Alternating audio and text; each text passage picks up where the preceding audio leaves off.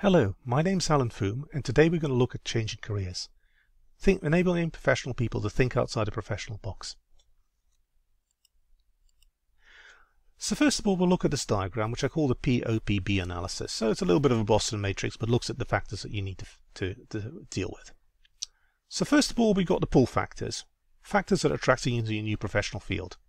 The opportunities. How do you get into your new professional field? The push factors. What's driving you away from where you were?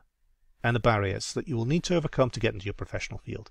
And the creature in the middle is push me pull you from Dr. Dolittle. Push factors. Well, you've been reasonably successful at what you were.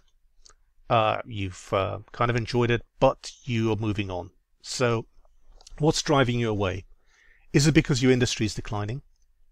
Is it because the company that you work for is going into a bad place? Is it because you're no longer enjoying what you're doing? Is it because it no longer aligns with the values that you have? Is it just something where staying in that particular field is not realistically the right thing for you anymore? Was in the past, not anymore.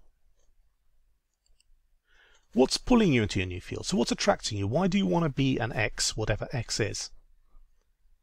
Does it match your new skills? Does it match your values? Is it something you've always emotionally wanted to do but weren't able to do for whatever reason?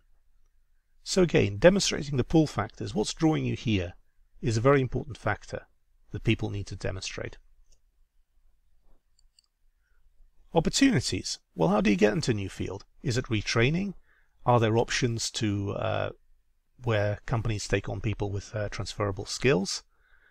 Is a lateral move possible? Now, a lady called Jacqueline Conway, a British coach, came up with an idea of a sideways possible. So for example, let's say you're an engineer who likes training, well, and wants to be a training officer, learning and development. Then you can train engineers and then move slowly or moderately quickly into the training field. So look at things that are sideways possible. Relatively small steps away from where you are now, rather than radical shifts. It's also an easier sell to the hiring manager moving forward. And then barriers. Well, what are the obstacles that are there in the way of reaching a goal, and how do you overcome them? So looking at, do you have the appropriate skills? Do you have the appropriate experience? Can you convince somebody to give you the opportunities? This is a story, a particular type of barriers that people face. It's based on a story by a friend of mine called Sarah Cooper, who's a fellow volunteer at Career Springboard.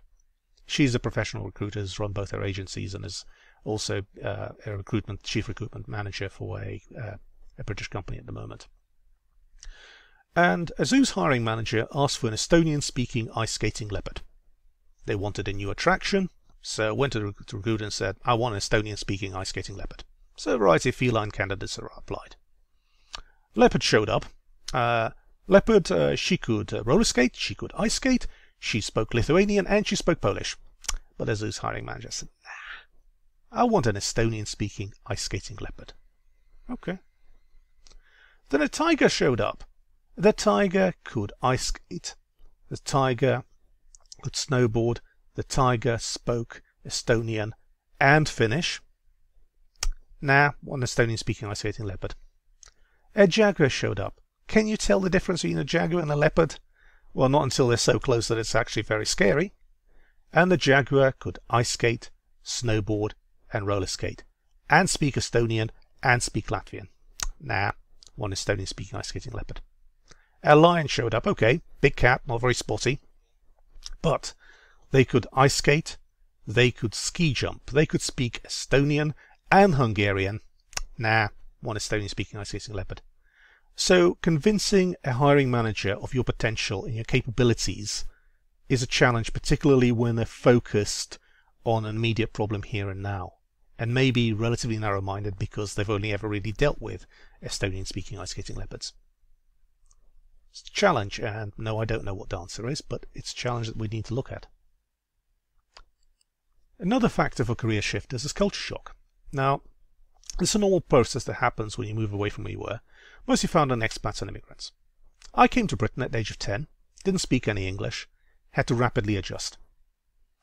And culture shock also happens to people when they leave an organization where they've been for a very long time. It's also when a new organization is quite different to the old one. Everything is different, everything is strange, and there's a need to adjust to what's happening. need to understand, and need to get support from the family, the friends, etc. that are there. So a culture shock is there, and people need to be aware of it and be able to deal with it. A few weeks ago, there was an interesting interview with an American lady called Danielle DiMartino Booth, and she was talking about career change amongst a lot of other things. And one of them was that having the right attitude is crucial. So I'll take that aboard and build a little bit on 3 different types of people that have that. And the 3 different types of people are immigrants, refugees, and exiles. A career change immigrant is somebody that really wants to be in a new place. Not a Statue of Liberty, Ellis Island. If anyone has ever been to New York, Ellis Island is something I'd heartily recommend visiting. These people are looking forward to their new promised land. They're leaving the past behind because the past wasn't that great. They're building an identity in the new world. This is now their home. And the past was not that great. The future will be better.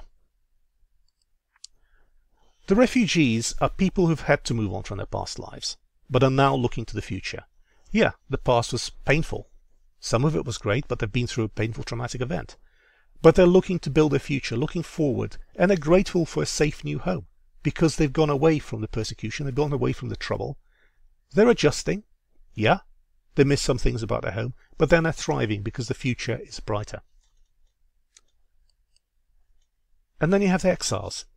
These are people who've normally had a comfortable life, a relatively high position, who've been forced to leave it, and they miss it every day. They have trouble adjusting because it's been such a painful experience and the trauma hasn't gone away from them yet. And they're hoping to return to their home, which may never come.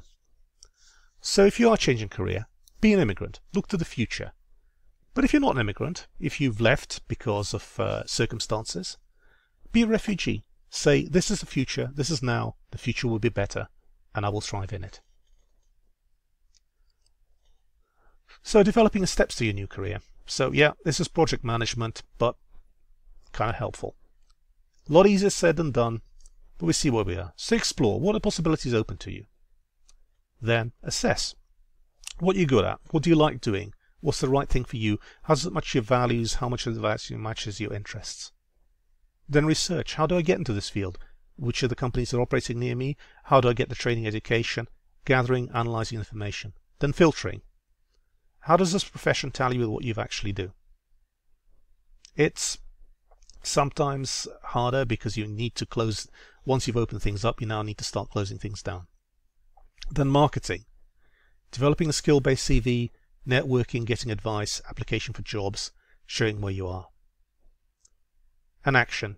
Finding specific roles, looking for network-based job market, meeting people, looking for alternative routes in, to convince people of the skills that you have and what you can offer their particular organization. But most importantly, resilience and attitude. Sometimes it might be a difficult sell, but if you don't have a goal, you ain't going to have a goal come through. So developing a story, selling your story, growing and winning. Thank you very much.